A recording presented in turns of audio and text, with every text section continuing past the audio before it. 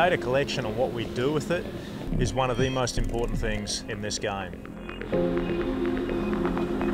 And over the next 2 years, we're going to use that process to help get this boat faster, help the sailors make better decisions, and ultimately, that'll make the difference.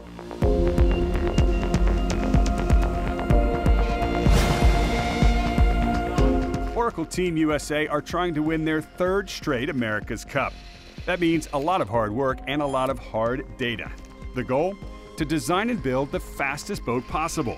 To do that, the team works with 2 test boats, and they collect up to 240 gigabytes per day.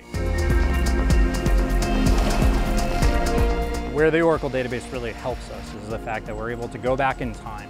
We're able to take our entire record from today or from a week worth of sailing and find specific events in the database and grab the information that's most relevant to us. While sailing, the team uses 40 onboard sensors to measure over 600 different parameters. This data is beamed off the yacht to a performance boat, where it's stored and processed in an Oracle server. They're running analysis live on that powerboat and also feeding back to the crew and some of the systems real time as we're going along. We also send that data to shore so that the design team can observe what the boat's doing. Once the day is done, everyone, design, sailing, and performance teams take a deep dive into the data.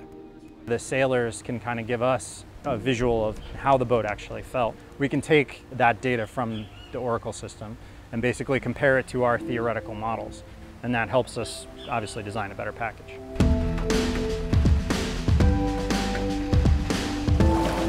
The 35th America's Cup will be raced in high-speed 50-foot catamarans, but being fast on the water isn't enough.